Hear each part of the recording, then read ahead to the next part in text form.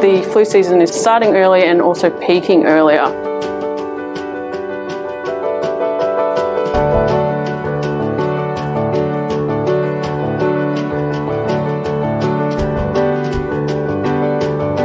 If you have influenza, you tend to know it. It tends to last longer than a common cold. There's more symptoms. One of the common features is a fever, which may last several days. Certain groups are more susceptible to having severe influenza disease, and they include young children, the elderly, and the otherwise immunocompromised, those with suppressed immune systems. It's really important that we get vaccinated early because it can take up to a month for the vaccine to protect us. The vaccination against the flu protects you for about 3 to 4 months. And next year we might get a completely different group of flu strains. A flu shot last year will provide very little protection. When you get the influenza vaccine, just like any vaccine, you may get a sore arm or you might feel quite tired that day or the next day.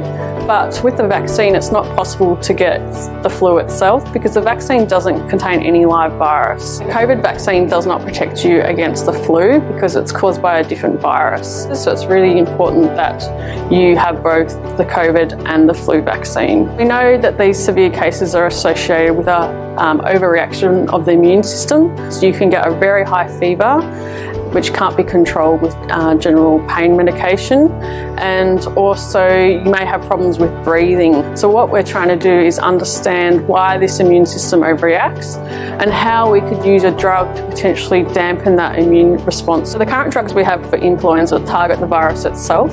However, what we're trying to do is we're trying to design drugs that act on the host's immune system to dampen that hyperinflammatory response and help patients clear the virus without developing life-threatening disease. In order to get those drugs into the clinic and to patients that need them, it requires a lot of fundamental basic research at the start of their development or repurposing.